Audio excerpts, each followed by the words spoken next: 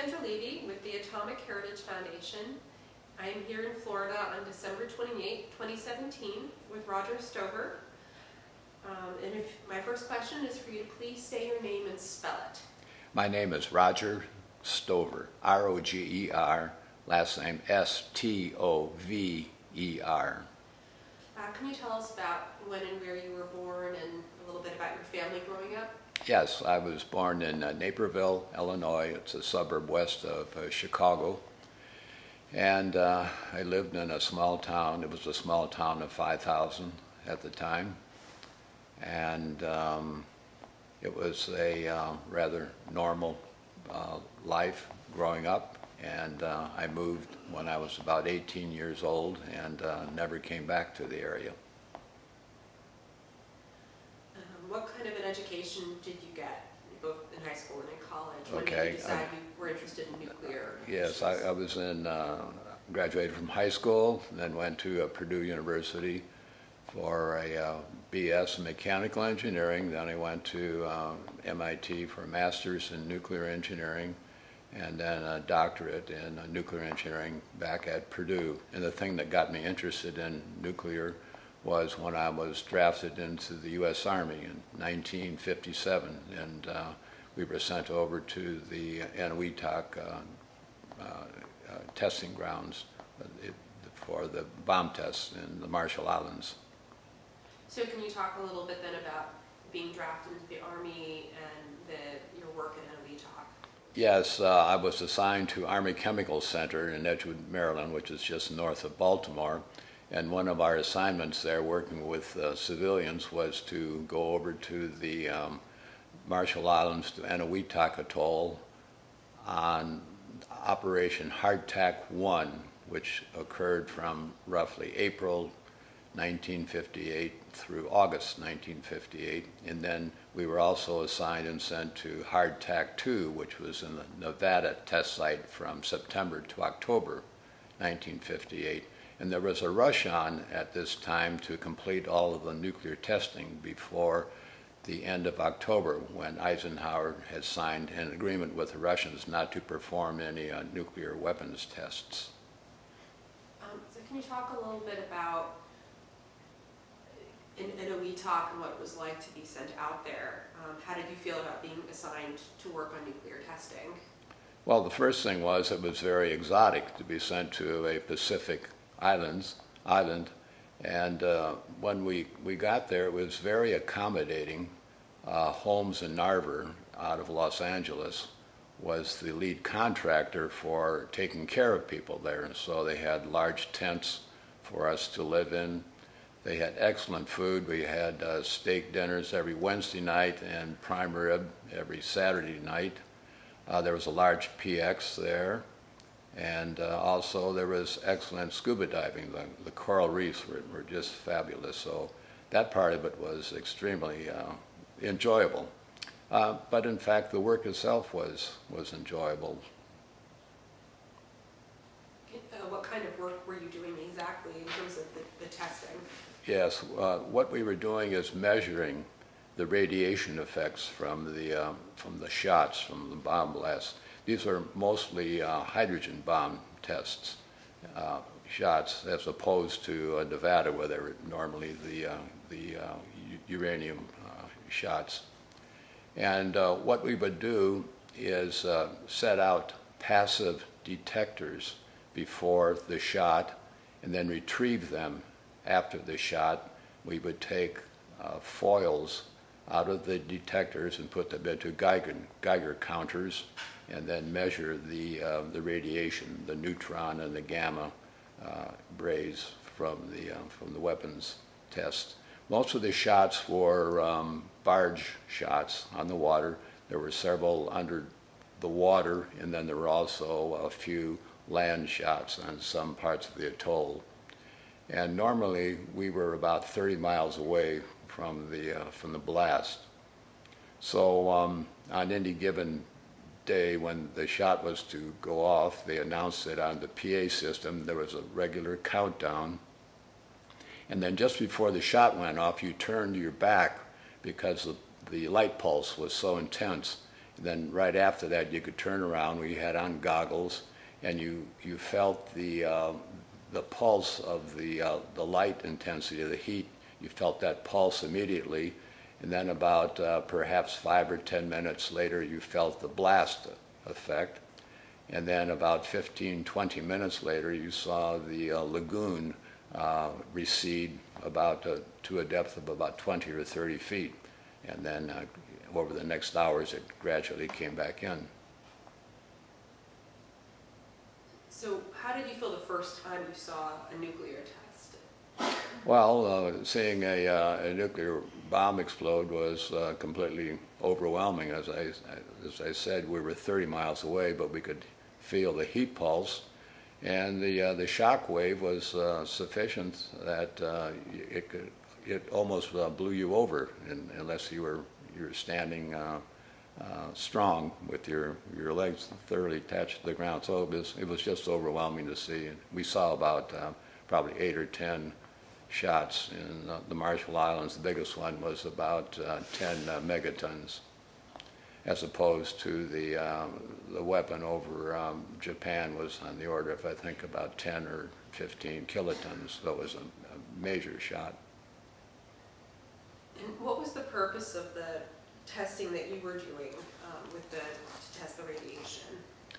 Well, the purpose, the government was very interested in finding out what the effect was on contamination, and also they wanted to know how far the effects of the blast in terms of radiation, neutrons, and gamma rays surrounding. So they were interested in plotting this kind of information, distance from the blast, and also the effect on ships. They had ships in the lagoon, so they wanted to see what the effect would be on the ships, and also on the effect of the contamination, how it could be contained and how far it would float away.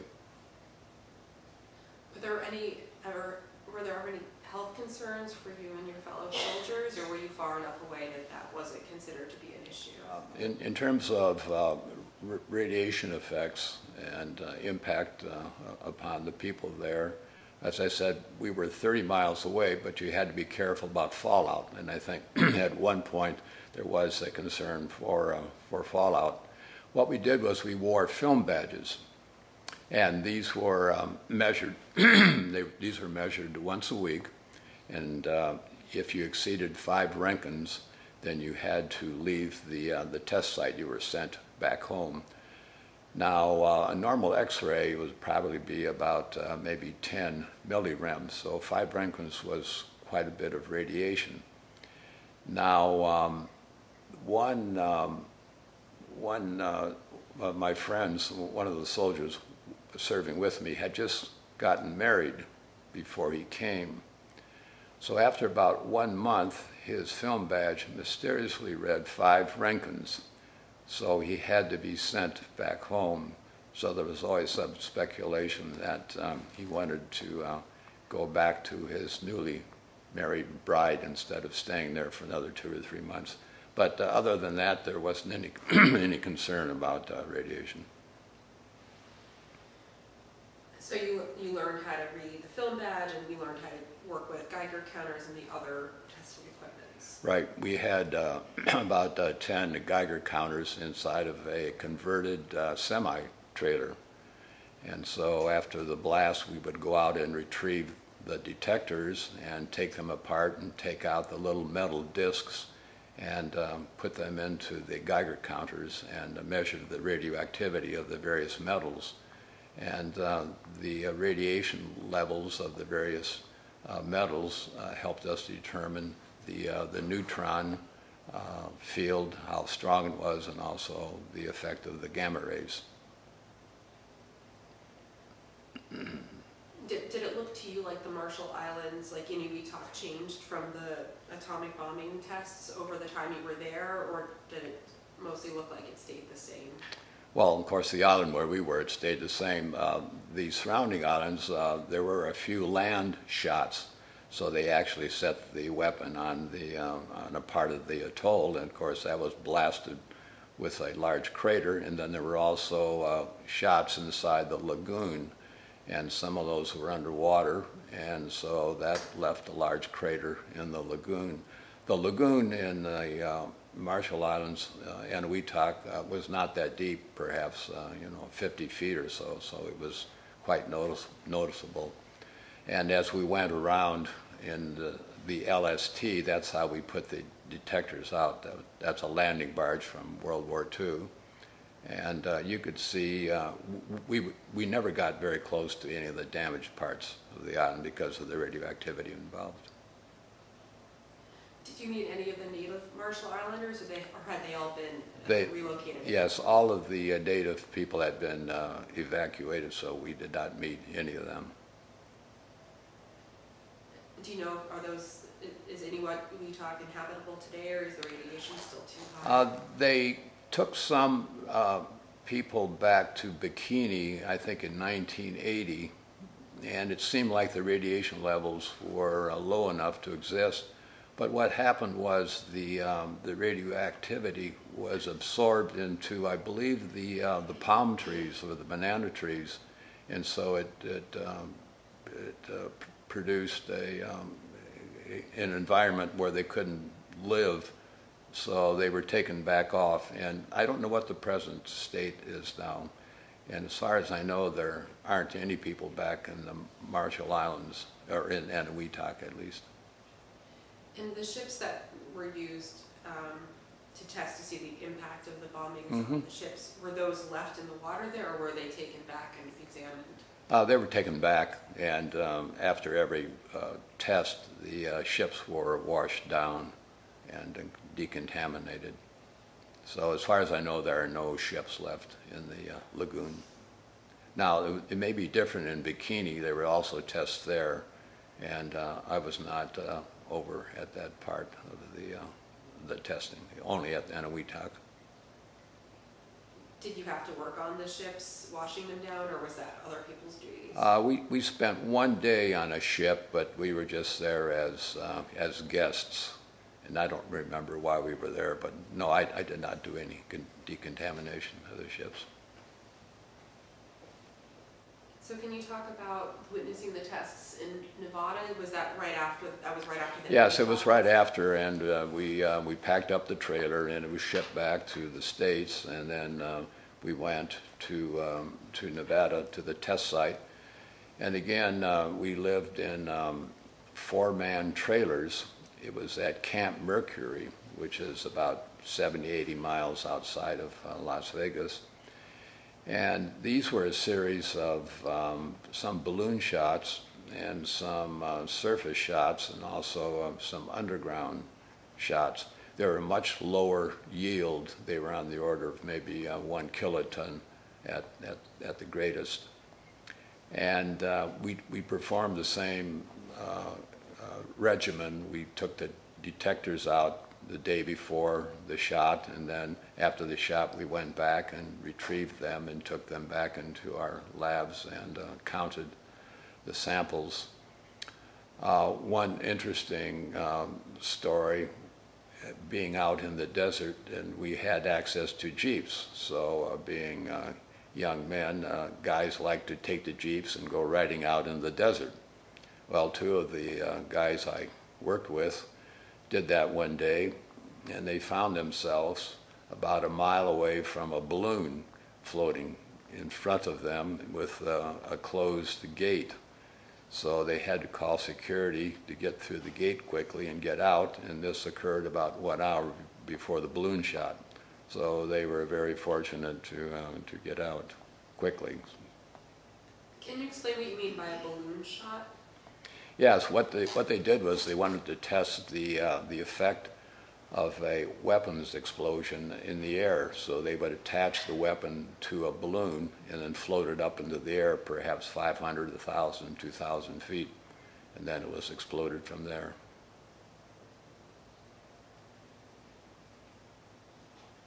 Since the Nevada shots were smaller in terms of the destructive power, were you closer, or were you still 30 miles away? We were closer. We were on the order of about 10 miles away, yes. and the blast effect and the heat effect was much less. So how did your response to witnessing the tests change over time since you went from seeing the larger hydrogen to the smaller fission tests?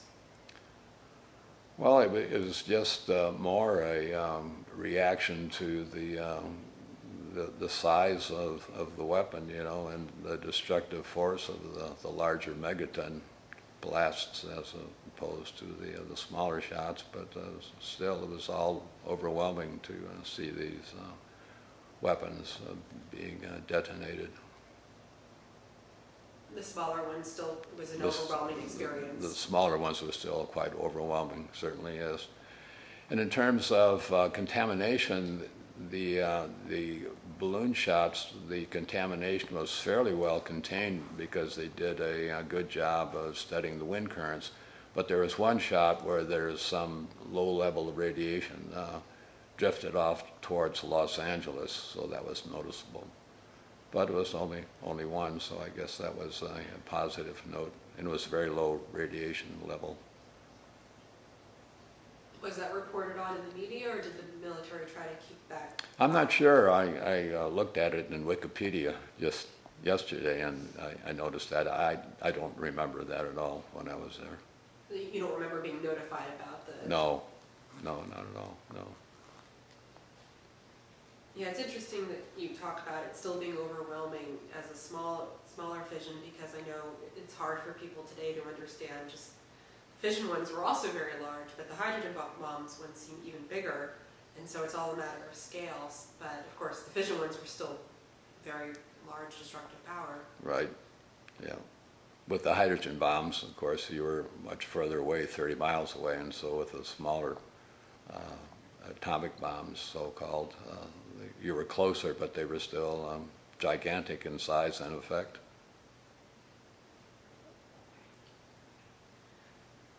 So can you talk also about what other security precautions were taken? I assume, were there civilians ever allowed to witness any of these tests as journalists or as experts? Right. Both Operation Hardtack 1 and 2 was a combination of many government services, and they were military, and I would say mostly civilian contractors were there. And I would guess, and there were a lot of photographers certainly there, because you can go online now and you can see movies of all of these shots. And in fact, I was going through some of the films about a year ago, and I saw a couple of my friends that I worked with on the beach. At Eniwetok? At Eniwetok, yes. Yes, there were a lot of civilian contractors there. And the story was, well, they were there for longer than just the tests, because they were also working Bikini and also Johnson Island. There were some rocket shots off of Johnson Island.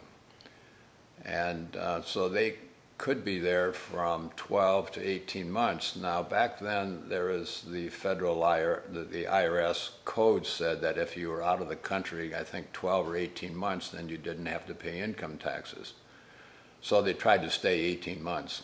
It was a real tough haul for some of those civilians, but they had been there quite a while. So how many people were in your specific Army unit working on the nuclear test? There were about 15 of us assigned from Army Chemical Center. And why do you think that you and the others were selected for this kind of work? Well, we were selected because at the Army Chemical Center, we were doing radiation effects in buildings, and we had concrete structures, and we would put a radioactive source in one room, and then we would go into the other rooms and measure the radiation field. So we had experience with measuring radiation with these Geiger counters, and so they wanted another way of measuring the blast effects, the radiation effects from these shots. So we were just one way of measuring, and there were other ways of measuring too, but ours was a rather simple way of passive detectors, putting them down before the shot and then retrieving them after the shot. They also had online monitors stationed around, but sometimes they did not survive. So it was important to have many ways of measuring the radiation effects. And when you were drafted, did you want to go to the Army Chemical Center, or was that something the Army picked for you to do? Well, there are two parts of that. When I was drafted, I did not want to go into the Army. And then the second thing was, after basic training, because of my background, I had already obtained the Bachelor of Science in Mechanical Engineering. They sent all the scientific personnel, trained personnel, to various technical Army bases throughout the country, and one of them was Army Chemical Center. And it was quite a good experience there.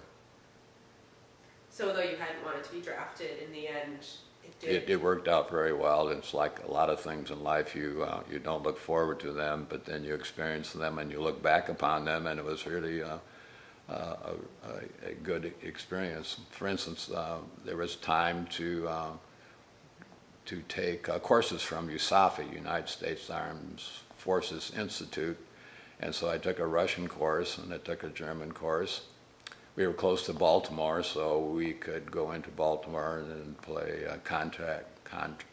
contract bridge, and we were close to Washington, D.C., and it was really an interesting place to visit. We went to a session of Congress once, and that was impressive to see these men who were making decisions about my life in the service, so that was very impressive. So it was a very, very good 2 years. What was your rank when you were in the Army? I was SP4 was my rank. Started out as a private, of course.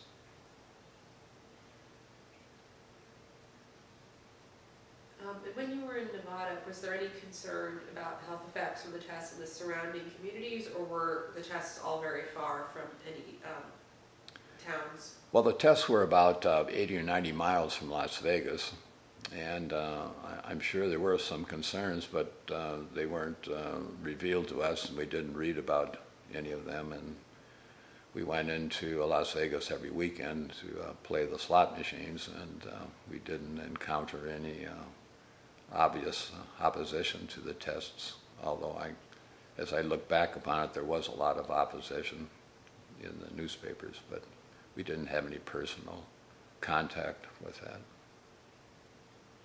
Do you have any specific impressions of a particular test, either at Eniwetok or Nevada? Well, I guess the most impressive test was the shot called Oak, and that was the one that was about 10 megatons, and I think that was the one where I experienced this extreme heat pulse immediately after the shot. Is like stepping out into the blazing sun, and then the shock wave after that, about 5 or 10 minutes later, which almost blew you to the ground. So that was probably the most impressive, and it just covered the complete horizon. It was just enormous. So when the tests were ended because of the agreement that was signed, were you still in the Army at that point? I was still in the Army at that point, yes, and we continued our measurements in concrete buildings after that, but that was as far as it went. Although we did do some measurements on our Geiger counters, and we went to various labs. We went to Los Alamos to a small test reactor, and we tested some of our detectors there to see if they were normalized correctly. And we also went to Brookhaven National Laboratories and also checked some of our detection devices. But otherwise, we were out of the game after that. How did you find Los Alamos when you went? Well, it was really interesting. It was we got there about a year after they had opened up the gates. And so the word was that all of the surrounding communities were antagonized by that because they got all these wild young kids from the scientific community infiltrating their communities and raising a ruckus. So they didn't like the fact that they had opened up the gates. It was very quiet at that time, and we stayed at a boys' school which had been converted into a motel. And it was old and rustic and wood beams. And it's still there today. I went back last year and looked at it and looked in one of the rooms where I stayed. So it was a very pleasant community at the time. Do you remember the name of the building you stayed in? Was it Fuller Lodge? Or? Fuller Lodge, it sits on top of a small hill, and it's right in downtown. And I don't remember the name of it, but it still takes guests right now, although I think part of it is it's right next to the museum. Is that the place, Fuller Lodge? Is that what it's called now? I believe that's Fuller Lodge. But it was a boys' school back then, and they took it over, converted it to a motel. And we had a visit from I think it was the Queen of Greece at the time, and she came to town. That was in 1958, and they had a parade for her downtown Los Alamos. Wow, why did the Queen of Greece come? I don't know why she came. Maybe they were looking for money. I don't remember why. Or it might have been the Queen of Spain, one of the two. And how did you find Brookhaven? Brookhaven, I don't have much of a memory because I was only there a couple of days, and it was out in Long Island, of course, and I don't have much memory of Brookhaven. Well, is there anything else you want to say about your time in the Army or working on the nuclear tests? No, I think that's all. It was just an experience that few people will ever get to see, and I hope no one will ever see it again. But it was impressive, and I was glad that I was able to go there. Okay, so I guess we'll move on to your later career then after the Army. Mm-hmm. So when you got out of the Army, did you go straight to do graduate work? When I got out of the Army, I went straight to MIT and got a master's degree in nuclear engineering. And then I went to work at Argonne National Laboratories, where I was a reactor supervisor for what's called a fast zero power reactor. And the way it worked was it was like two bookends, and it was packed full of highly enriched U-235. And to make the reactor critical, you just push the bookends together on a table, on two flatbeds, and then it went critical, and you made measurements, and then when you wanted to stop the reactions, then you just pulled the table apart. So there wasn't any radioactivity involved, but what was involved was a lot of highly enriched U-235 metal plates, which had to be controlled, and they were put into the bookends with baskets, long baskets about this long and about this square. So there was a rigorous control of where all these highly enriched U-235 plates were. And during that time, I spent about 3 or 4 months out at it was in, Idaho, the nuclear test site there, and we had a low power reactor there called, well, it was EBR-1 was one. There's also called Zero Power Reactor 1. And I went out there and as a trainee to see how to operate and supervise a reactor. Then I came back and was reactor supervisor for what was called Zero Power Reactor 3, ZPPR-3. Did that for 3 years. And then I took several trips around the world, and during that one trip I stopped in Rawalpindi, Pakistan, at Gordon College, and they wanted a math and physics instructor. So I was very interested in living abroad for 1 year, so after I left Argonne, I went and taught physics in Rawalpindi, Gordon College for 1 year, and then came back and then started my doctorate at Purdue University. And then in 1968, when I graduated, I went to Westinghouse Nuclear Fuel Division in Pittsburgh, where we manufactured nuclear fuel for the Westinghouse power reactors. And this was using computer analysis to determine where to put the fuel elements. And each reactor had on the order of about 200 fuel elements, and you could place them in various parts of the core depending upon their enrichment and how much energy had been taken from them. And you did that so that you could level out the neutron field inside the reactor vessel so that you didn't prematurely burn out any of the fuel assemblies or even the vessel itself. And then after that, I decided that I wanted to go out west, so I transferred out to Hanford. And at that time, Westinghouse also had the contract for Hanford, so it was called Westinghouse Hanford. And out there, we were associated with, well, to get back to Pittsburgh, those were all water reactors, water moderators. And then in Hanford, the reactor out there was a sodium-cooled power reactor. So I was responsible for a group that did the thermal hydraulic calculations on this reactor out there. After that, my wife's mother was back in Tennessee, so she wanted to go back to be with her. She was ill, so I applied to Oak Ridge National Laboratories and took a position there as a manager of shutdown.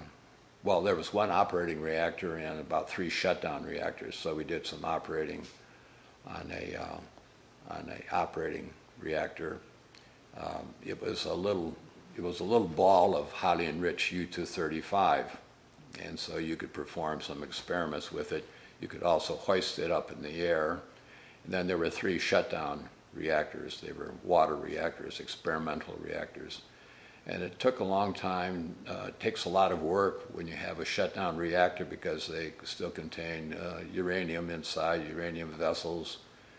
And there's a lot of water, and it tends to seep out, so you have to be careful and monitor all of the instrumentation to make sure that they're shut down correctly, maintained correctly. And the idea is to eventually restore them to green surface and get rid of everything, but it takes a long time. It's called the deconstruction, demolition of these reactors, and as far as I know, a lot of them are still there. So, and that's when that finished my nuclear career after about 35 years in the nuclear industry. Wow, that's quite a career. Well, thank you. It was quite varied and enjoyable.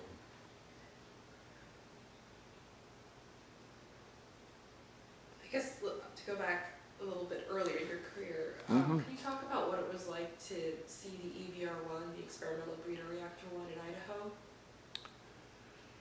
Well, I didn't operate the reactor, but I went over there several times just to look at it. And of course, the interesting thing was how all the instrumentation was analog and had motors whirring, and you had to feed in paper, and sometimes the photomultiplier tubes didn't work, and so it was like changing light bulbs. You had to go to the lockers and put in new bulbs, and so it was somewhat of a well, compared to today's equipment, it was very backward, as I remember, but it was the best we had. And of course, EBR-1 was the first reactor to produce electricity, and they produced a light bulb, turned on a light bulb, as I remember the first time. So. And at Argonne, when you were working on the U-235 reactor, can you talk a little bit about the implications of that reactor? What were the research goals of that?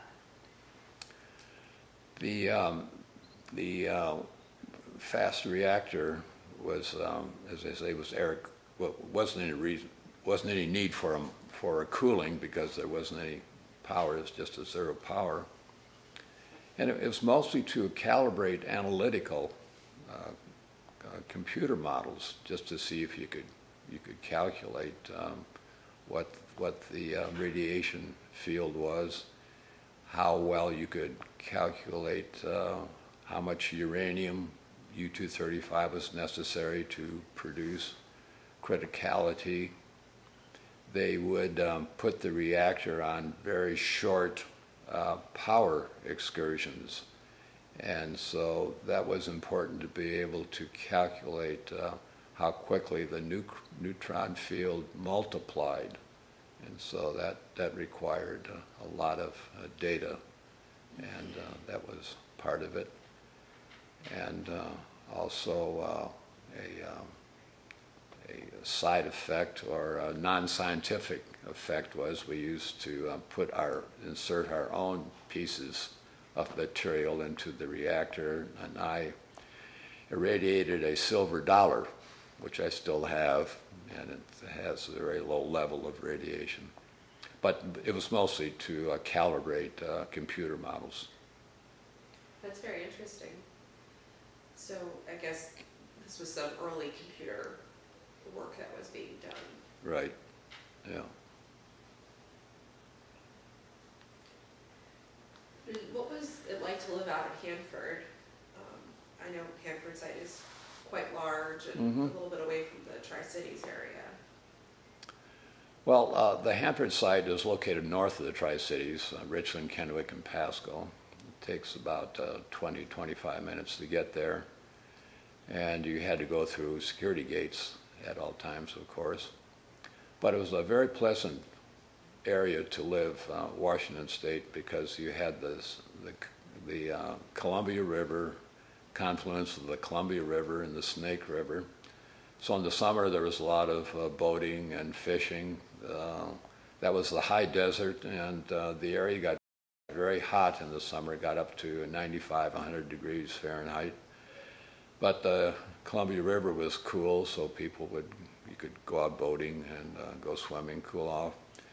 A lot of mountains around there, so there was a lot of good hiking, a lot of good skiing. If you liked hunting, there was some good hunting. So it was a very pleasant place to live in some aspects. On the other hand, it was not very beautiful to behold to the eye because it was a lot of brown and desert, and there were many stories of people that were seeking employment, and they would come out with their wives and they would land at the airport, and they would immediately turn around because their wives saw all of the sage and the brown. They say, "I don't want to be buried in the desert, take me back home." So they would turn around and go home. And in the spring and the fall, the sagebrush would just roll in off the desert, the high plains, and would clog the streets sometimes and your sidewalk. And you never had enough water for your lawn, so you were constantly watering your lawn. It was very dry. But otherwise, it was a very pleasant environment. There were a lot of wineries along the Yakima River, probably stretched from Seattle to the Tri-Cities. There probably are, right now, probably 60 or 70 wineries, so that was pleasant if you enjoyed drinking wine. And it was a very sunny environment, and it was very pleasant living. And what about living at Oak Ridge? Were you living in Oak Ridge, or did you live in one of the surrounding? I lived in Knoxville and commuted into Oak Ridge. And in Knoxville, I lived along the Tennessee River, so that was pleasant. And Oak Ridge was a small town atmosphere at the time, and there was the Oak Ridge Playhouse, which we regularly attended. And when you went there, you could see and in some sense smell the old scientists, because they wore all their old top coats and their jackets, and they were kind of musty. And it was a very pleasant environment to live in Oak Ridge at the time. Were there many differences among the different national laboratories that you worked in over the course of your career, since they all have slightly different specialties? Let's see, differences between the laboratories. I would say they were populated by the same types of personnel. The geography of the places was quite different. For instance, Argonne was located on an old estate from, I think, the Morton family in Chicago, and so they had left all their white deer there. So you had to be careful as you drove around Argonne to not hit the deer, and I think they're still there. And Oak Ridge was quite pleasant. There were hills surrounding it, a little colder at times. Washington State, as I say, I didn't notice at Hanford. It was just a different desert environment. But as I say, there were the same types of personalities and scientists at the various locations. So I can't really see a lot of difference between them. What about security? Was the security pretty tight at all of those places? Security was always tight. You needed to wear a badge, and when you went into town for lunch or something, they were always asked to hide your badge so that no one would find it. And there are different levels of security. For instance, at Oak Ridge, we were in the so-called commercial reactor part of it, some research, but we were also close to Y-12, which is where the weapons parts were, and I had occasion to go over there several times, and security was very high at Y-12. We had part of one of our reactors stored in there, so one of my jobs was to go over there and check to see that it was still there about once every 6 months, and the security, of course, was much tighter getting into to Y-12. Did you know anybody who worked on the Manhattan Project? No, I didn't know anyone who worked in the Manhattan Project. No, I didn't. No.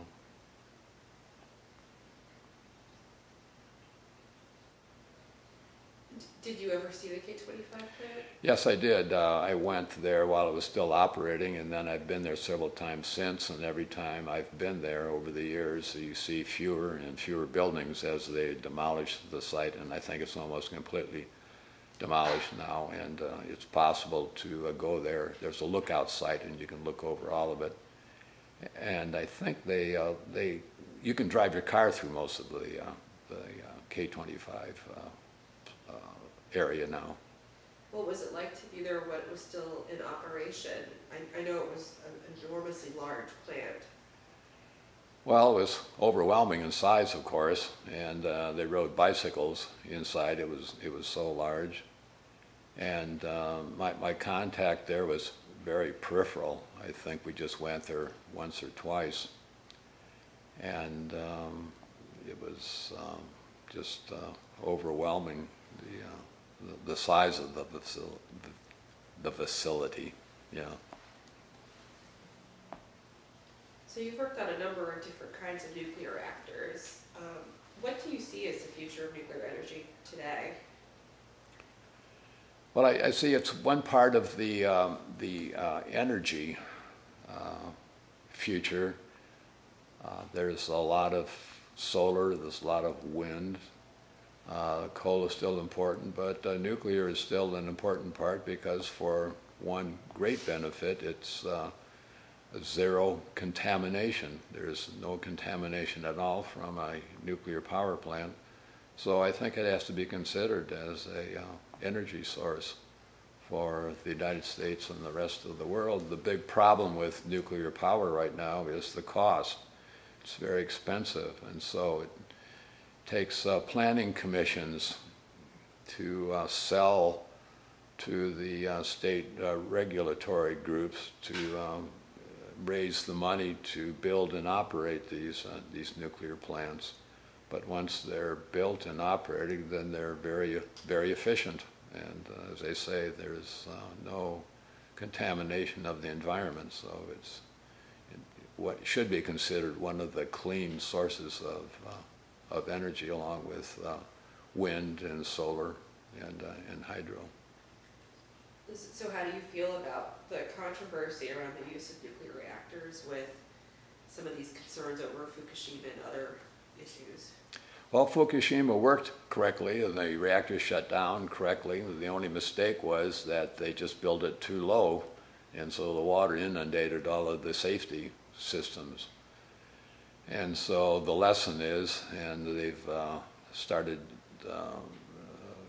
using the information from that event by building things higher and building higher walls to prevent such a catastrophe from occurring again. So they've taken into account this. One thing about science is not always accurate, but they learn from their mistakes, and then they build upon and correct the mistakes and move forward and make things better. Definitely. So the reactors that you worked on over your career, they were nuclear power reactors or nuclear weapons related reactors? Well, they were both. At Westinghouse Electric, they were all power reactors, producing around 1,100 megawatts of electricity. And the reactor out in Hanford was an experimental breeder reactor. It was a fast reactor, so-called fast reactor, sodium cooled, and it breeded. You took uranium-235, and out of that you got plutonium-239, and you could recycle that into new fuel, and so it bred its own fuel so it could continue on. The problem with sodium is it's very not only toxic, but it can eat into metals, so you have to be very careful how you handle sodium. So I think that was one of the problems with the breeder reactor. Also at the time, as I remember, the President Jimmy Carter shut down the interest in using plutonium because of the fear of it being spread throughout the world. And so he wanted to stop all programs associated with plutonium-239, so that led to the eventual demise of the breeder fast reactor. And then the reactors in Oak Ridge and in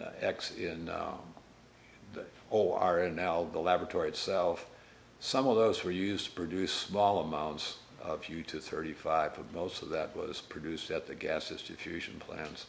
And so they were just used for research purpose. So is there a particular type of reactor that you see as being the most promising for nuclear power reactors going forward? Well, the most used reactor right now and the easiest one to build and operate are the water-cooled reactors. There are better designs in terms of safety, which will require more development, and those are the gas-cooled reactors, and there are none operating right now. I think South Africa perhaps has worked on them. But the advantage is when they heat up too much, they just shut down automatically, and they use gas, and they use small pebbles of uranium-235. So that is probably quite promising. But right now, I think the main interest is in the water-cooled reactors. So we're doing an educational project now on the Manhattan Project's legacy at Hanford, specifically the environmental legacy. Can you talk a little bit about that? Well, there was a lot of ground contamination because wastes from the reactors, production reactors, was buried in tanks for the most part, and a lot of these tanks have leaked. There's also other residual contamination which was on the surface, but it was mainly the contamination of the tanks into the ground, some 30 or 40 feet. Now, most of those tanks were maybe 1,000, 2,000 feet from the Columbia River, but there are models that show that the contamination, ground contamination, gradually leaks into the Columbia River. So that's always been a concern and still is a concern.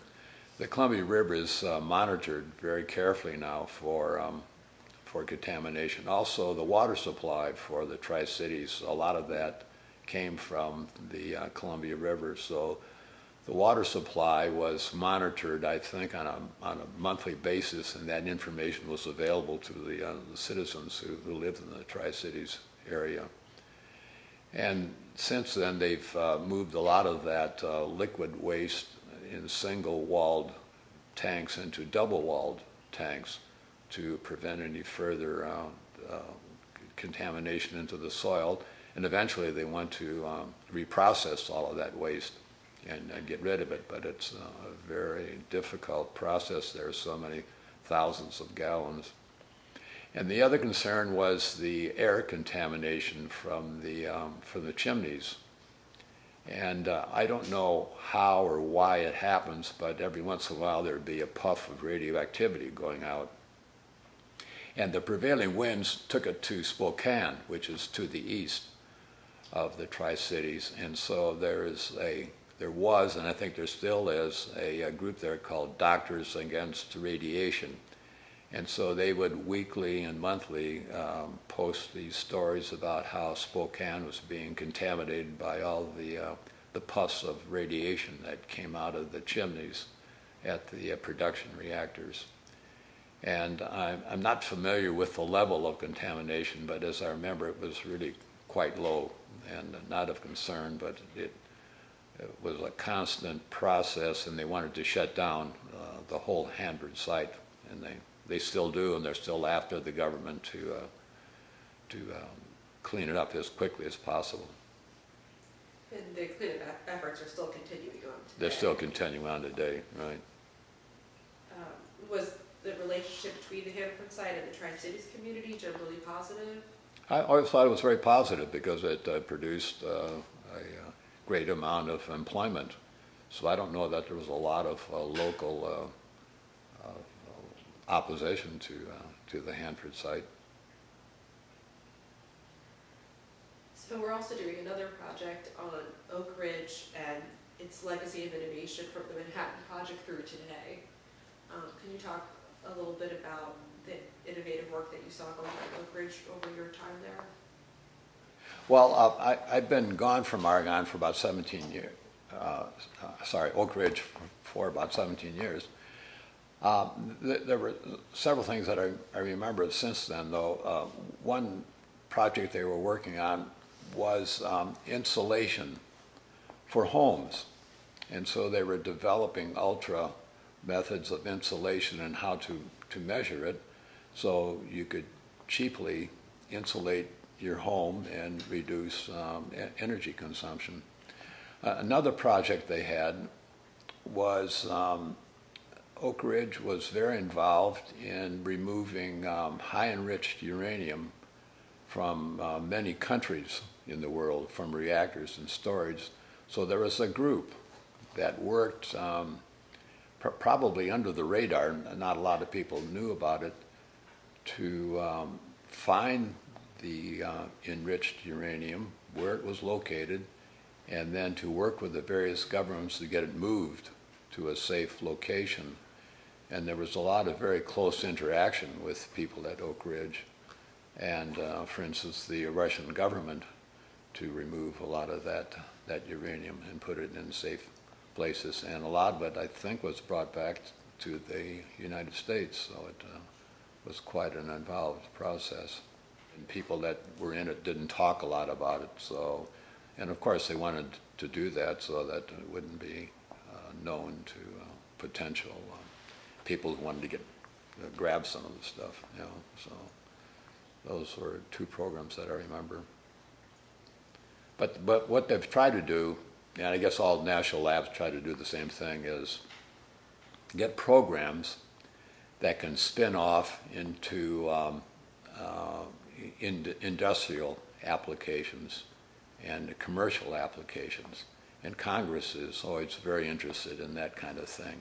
So if you can take some research money and then start a company which sells that and produces a profit, then that's very interesting. So Oak Ridge has partnered with Tennessee, University of Tennessee, and a lot of other universities to put together such a program. And I think Argonne does the same thing, and Los Alamos, and all the labs do the same thing. Self-preservation, I guess. So the National Laboratories still continue to be real centers of scientific and engineering innovation? Yes, I think they will, yes. Although the funding for research has gone down a lot, so that's a concern, a real concern. But it's also gone down in corporations too. Do you think it's important for the funding to be continued to help with the innovation? Well, of course, I'm biased, but yes, I think it's very important to continue funding for research.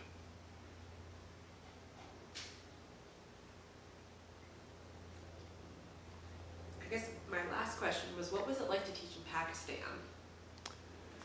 Well, that was extremely interesting. I, as I said, taught physics there. Teaching it was in Islamabad, and there was a college, Gordon College, there had been established about 1890, and a lot of the students were from the countryside, so they were somewhat naive and perhaps not very mature. And I remember the classroom where I taught, it was so hot there most of the time that there were windows, kind of like a Red Roof Inn motel, where the doors open onto kind of a walkway outside. Well, here there were just windows, and you could open them up so the classrooms would stay cool. So I would be standing up in front and teaching them physics, and I would turn around and write something on the blackboard, and some of the students in the back would just hop out the windows and take off because they weren't interested in listening to physics. And then also they would take their ballpoint pens in the back and they would clip the little pocket clips and make noise. And so there wasn't a strong interest from some of them in learning their education, learning physics. But the courses in Pakistan, like a lot of other countries, your excellence depended upon your year-end tests. So you didn't really have to be in class every day, and you didn't have to learn every day, but at the end of the year you had to put it all together and take the final test and then pass or fail. And so that was very important. So it affected the way you taught the class. The another aspect was I was in a English-American mess.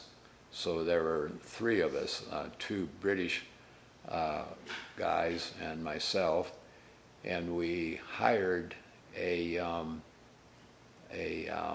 man from Afghanistan. He was about 6'2", 6'4", I think was a Pashtu, and he came from a village there, and he cooked our meal every noon. And it was always a typical Pakistani meal. It was light on meat and heavy on the curry, and a lot of rice. And he cooked very well, disappeared about once a month to go home. The other thing I remember about Rawalpindi is how you felt close to the people, because when you went out on the street, people virtually lived on the street, or if they didn't, they had a house or something, the house was always open, so you could see into their house. You could see them eating, a lot of outdoor restaurants, and a lot of, they called them water wallies. These were guys who carried water around in big sacks, and you could buy water from them. And as I said, a lot of sidewalk restaurants were set up, and you could eat there. Another aspect was the beauty of Pakistan.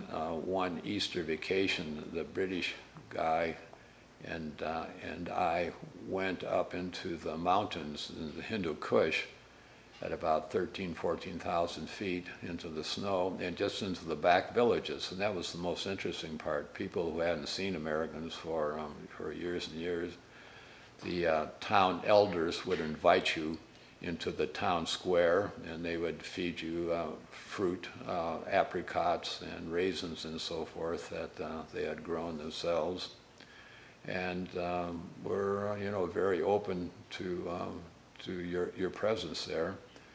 And when we flew in, we flew in Nanga Parbat, which is the second highest mountain in the Himalayas. And we were at about 12 or 13,000 feet in the old DC-3, so there wasn't much pressurization.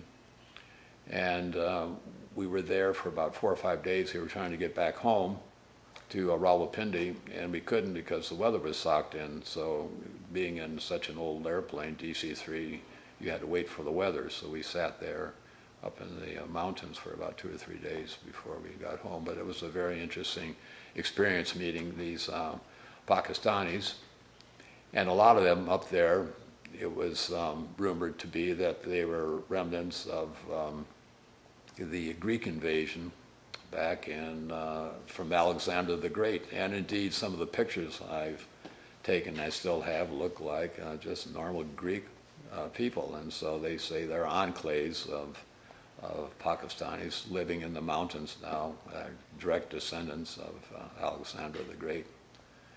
And also you can go through the pass, the Khyber Pass going into Kabul. I went over to Kabul one time, and as you drive through the pass you can see all of the stones that have been etched by the various invading armies that have put their signatures on there. And Kabul was very interesting too, walking around, and I went up to visit an old fort, and these Afghani soldiers were up there and started talking, and they wanted to engage in a game of chess. So they invited me in to play chess. I didn't play chess very well, but I sat there and played chess. So that was an interesting thing. And they put down their rugs as they manufactured the rugs on the sidewalks, and poured water on them. They just allowed them to sit on the sidewalk and dry until they were ready to. So that was the Persian rugs that the Afghanis made. So that's what I remember about teaching. That's really fascinating. Well, it was an interesting year.